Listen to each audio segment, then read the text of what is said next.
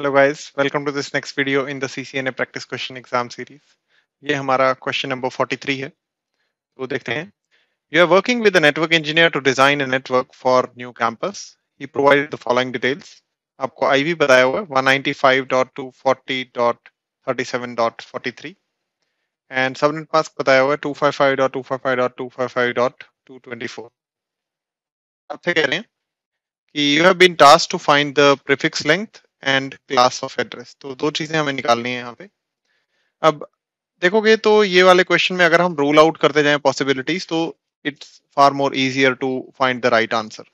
जैसे अगर इस आईपी एड्रेस को देखें तो उसके हिसाब से यहाँ पे आपको क्या दिख रहा है कि ये एक क्लास सी का आईपी है, क्योंकि क्लास सी के आईपी में फर्स्ट ऑक्टेट की वैल्यू 192 से 223 के बीच में होती है।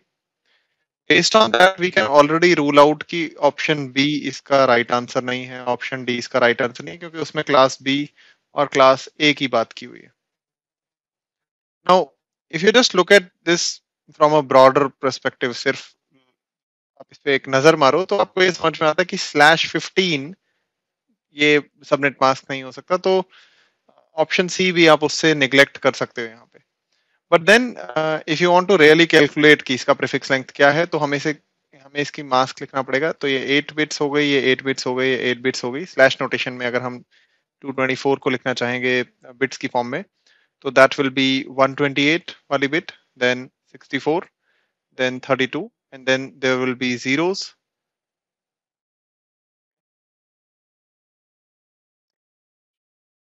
So this one is representing 128, this one is representing 64, this one is representing 32. 128 plus 64 plus 32, that is 224.